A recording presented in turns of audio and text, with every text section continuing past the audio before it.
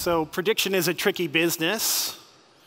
You have to step outside of yourself and your fragmented view of reality, your own belief systems, and you have to see all kinds of tremendous abstract patterns, politics, culture, technology, in order to step forward and see how things are going to advance.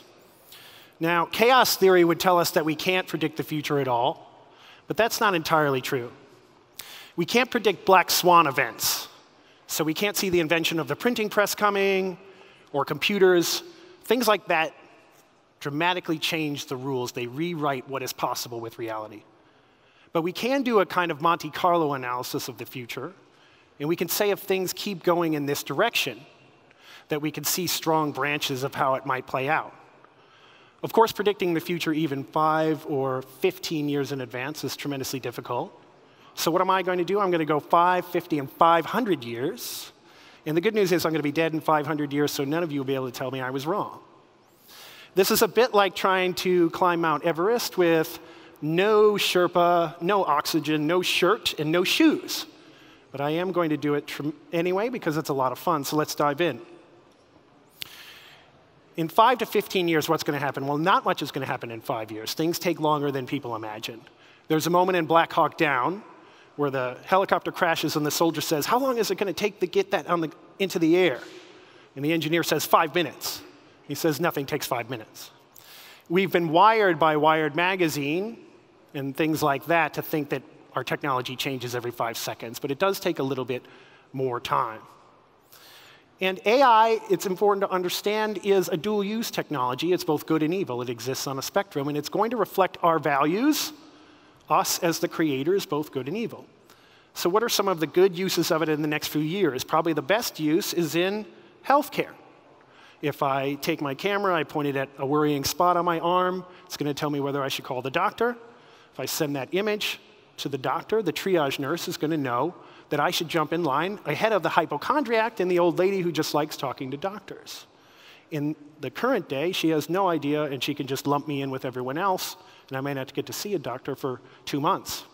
We've already seen applied AI start to work. There was a Kaggle contest in 2017 to develop better algorithms to predict lung cancer, which is notoriously hard to do. It has a tremendous false positive and false negative rate, which means people get the wrong care or not enough care. And we're already starting to see the results of that $1 million prize deployed in hospitals. These are some of the things that are coming in the near future that are going to be tremendous. And a lot of people worry about the death of all jobs. We'll look at that when I talk about 50 years. But right now, I feel that there's a stronger push towards creating centaurs. Now, the term centaurs come to us from Garry Kasparov. Garry Kasparov lost to Big Blue famously. He was a grandmaster, lost in chess. And the next year, most people don't know that he started a contest, another type of chess, centaur chess, where you can enter an AI human team, or a human. The AI human team destroyed the competition. That's very interesting. What's more interesting is that it was 3 experts and an AI, not a grandmaster and an AI.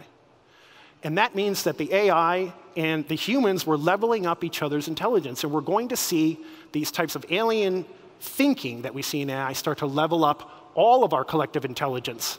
Think about a company like Stitch Fix, which delivers women fashion boxes. They have genetic algorithms that cycle through all kinds of fashion designs. But there is a human in the loop, a designer who looks at it and says, this is a terrible design, those shoes will never go with that, and maybe try this color scheme and do these different types of predictions. So we're going to see more and more of those types of things. But there is a dark side to how some of these things are developing as well. And China is already directly ahead of us in many aspects of how this is being deployed. There's a city in China where they have an Alibaba-backed city brain, monitors 50,000 cameras in real time, and detects car crashes in 20 seconds or less. Now that sounds wonderful, because we want to detect these car crashes and have ambulances get there. But there was a leak last week where there's a police database with no password out on the web, where the journalists were able to log in and see that all of that data was feeding into track dissidents and undesirables. So the question is, who gets to define the bad guys in the near future. And the bad guy changes with the definition of who's in power. And I recently was at AI Night in Paris, and I was watching the various talks there. And all of the talk was on collaboration, ethics, human-centered AI. And this is all very noble, and we should be having these discussions. The problem is none of it is going to work in the near term. And countries and companies that have less worry about data privacy and ethics are going to have a tremendous early advantage. And in fact, what we're probably going to see is places like China become the AI training center of the world. People will mouth the rules of the EU or the United States or whoever puts these ethics panels together. They'll take their AI over to China. They'll train it there on the data sets that they don't have to get any permission off, and they'll take the weights and the artificial intelligence designs back to the EU and the United States and run them there. So over time, as we change the way that these things work, the EU's approach will become better and more useful, but in the short term, it's going to put them tremendously behind versus these places that don't have any ethics. So let's move forward 50 years into the future. Everything has woken up. Everything is smart. Your necklace is babbling away with your girlfriend's pearl earrings as she gives a talk in Brazil. How do we advance the technology? One of the ways that we might do this is through the Human Connectome projects. These are projects where we're trying to map every neuron in the human brain. And just like the Human Genome Project in the past, it will take decades and cost billions of dollars. Now, we might not be able to understand the universal learning algorithms of the human mind, but we might be able to hack them by watching them in real time. And so this is just one path towards the future, and naturally these are going to give us all kinds of new chip designs. We're going to move past the poisonous rare earth materials of present chip designs, and we're going to start working with carbon, the building block of Mother Nature. We'll start to see hardware become wetware. So what does this get us to? All of a sudden, now I have a smart bandage that tells me I have an infection. I can see it on its little gauze screen, or maybe I should go to the doctor, or maybe it's releasing antibiotics as it's needed. Or maybe I have a pill bottle that tells me it's time to take my pills, or it tells me don't take these pills because you were drunk last night and you already took them. And we're going to have AI personal assistants that know more about us than we know about ourselves. So maybe that AI personal assistant will comfort us when we have a bad breakup or when our friend is mean to us. It'll order a bottle of wine when we're on our way to a party and direct the self-driving car to get there.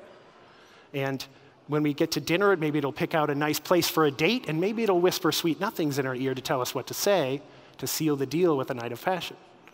Or maybe it'll tell us that the person sitting across the table from us is crazy. They're a HCP, a high conflict personality, and we should get up and say, oops, it's nice meeting you. Maybe we can have coffee next week. We're also going to see all of these objects around the world wake up. So self-driving trucks will be hurtling across special roads in China and the United States, hundreds of miles an hour. It's kilometers per hour for you guys. And they'll just be flatbeds with wheels. They'll have no cab for humans to drive them. And there'll be smart shipping containers on there. And every object inside of it will be tracked on an augmented reality internet. And that object will be tracked in space throughout its entire life cycle. And when the dish breaks, it'll exercise its own warranty and call for a new one to be printed off of your 3D or molecular printer, or a new one to be drop-shipped in an hour by drone, if you want it to be done. So these are the types of things that are coming. We're also likely to see if we explore weapons technology. So let's posit a scenario where there's a World War III. We've seen the decay of democracy on the World Index for many years, rising authoritarianism. Let's posit a scenario where self-driving cars start to take over, and fast food robots detonating a bunch of jobs quickly. Now, we've already destroyed many of the jobs in history 90% of the time. Nobody tanned leather or hunted the water buffalo before you came here to make your clothes. or to cook your own food. So we've already created more jobs, but sometimes there is a breakdown where we're not able to absorb the shock, and maybe governments aren't there to move fast enough. Artificial intelligence will play a tremendous amount in those wars. All of these simulations of artificial intelligence now that are beating real-time strategy games at Defense of the Ancients and beating ancient board games like Go will evolve to simulating through billions of types of battles and become experts in guerrilla warfare and total warfare. They'll direct the generals what to do. Robotics will play a tremendous part in any type of war, whether those are pack animals or actual robotic soldiers or autonomous tanks. And so, more bots will probably die in a war than human beings. But even if we have a war, it will not be the end of all things. It's always the war to end all wars. Humanity rises like a phoenix from the ashes again and again, and war accelerates technology. Quantum encryption, quantum computers, digital ledgers, wetware, 3D printing, molecular printing, all of these things start to come together. And all of a sudden, the artificial intelligences that were taking heavily bearded special ops soldiers and directing them in battle are now teaching children how to deal with bullies and make friends in school. All of the AIs that were directing their battles are now repurposed to run entire economies. And they can make decisions faster than we ever could and much better. If we have an AI doing budgeting for the roads, it's much better than a bunch of old men horse trading so that they get something opened in their home state, because it'll be much more efficient. And all of the killing fields are paved over, and suddenly we have parks. So what does AI look like in 500 years? Humanity has busted the bounds of this tiny, frail blue planet, drifting lonely in space. We've pushed out into the solar system, from the glittering rings of Saturn with self-assembling civilizations to the red hills of Mars and invisible nanosects constructing buildings before our very eyes like magic. Giant ships with elephant trunks are sipping precious gases from Jupiter and taking He3 along invisible superhighways to power microreactors, microfusion reactors that power the world economy. The AIs that make the decisions for the government and corporations and decentralized autonomous organizations are able to adjust economies in real time, and future shocks that would have crippled old civilizations on Earth and had people rioting in the streets if they happened once a decade will now be gently absorbed if they happen every 3 months. Everything will be accelerated. All of these things will be moving faster and faster. The AIs will simply dial down production, dial down all of the advertisements that are micro-targeted so that people are not craving these things, and then dial the advertisement back up with micro-targeted ads that know precisely who you are better than you do, and you are just another programming interface. And they'll know how to get past your unconscious defense mechanisms like a micro-tailored drug bursting past your blood-brain barrier. And the people who control these interplanetary dynasties and governments, the question is whether we will be able to call them people at all. And the answer is no. They'll be something more than human. They'll be post-human. And what does that mean? Well, all of the AI alarmists prove to be right. AI does destroy humanity, just not in the way that we thought. It's not going to be Nick Bostrom's super intelligent, super wacky machine that decides to turn the whole universe into paper clips, which is a ridiculous concept, Mr. Bostrom. And it is not going to be Terminators rising. In fact, I don't fear conscious machines. I think that we should fear something else, unconscious machines, driven by humans with traditional petty desires. And so these post-humans are changed, and AI destroys old humanity by moving inside of us. Those centaurs become a very real thing.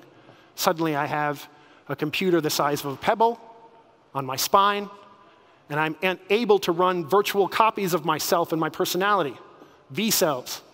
I'm able to do 10 or 100 different tasks at once. And the way that I will be thinking is vastly different than anyone who's able to think today. We won't even be able to comprehend it. The thoughts of post-humans will be as alien as we are to Cro-Magnon man. And post-humanity will develop in fits and starts. There will be blowback, humans who want to preserve the status quo or human thinking. And we'll see these sort of back and forth battles. Perhaps World War IV and World War V are fought that way. But eventually, Homo sapiens will be destroyed, not in a giant cataclysmic battle, but in the same way that Neanderthals were just outmoded by Homo sapiens. These post-humans will be able to think faster, quicker, and in parallel, and eventually they will simply outmode those humans as they become more and more powerful. And for them, swapping out your arm is the same as swapping out your cell phone. Why wouldn't I swap out my arm if it lasts 5 times longer and gives me 10 times the tactile sensation? Why wouldn't I swap out my eyes if they will give me meta information about the world around me? And instead of just looking at you and seeing you're wearing a white shirt, I know your name and where you've been and where you work and everything about the last time that we spoke together. Because I'm really tremendous with names and I can't remember any of your names. But what if it was able to tell me, oh, remember when we talked the last time about self-driving cars and this guy was really smart? So these types of things will happen, and they will be, these types of humans will move into a brand new types of ethics, and their thinking, again, will be alien to ours, and we won't understand them, and we'll be worried about that. But we shouldn't be. Evolution is inevitable. You cannot hold back the tides of the future. You cannot hold it back any more than the Japanese when they tried to keep guns off the island in favor of swords. It happened for a very brief period of time, but eventually, gun beats sword. And eventually, evolution is inevitable. The future is now, it's already happening, and all we can do is strap into the rocket ship and hang on for the ride. I'm Daniel Jeffries. You can find me on Medium by Googling Daniel Jeffries on Hacker Noon. Find my books on Amazon. Thank you for your time. Appreciate it.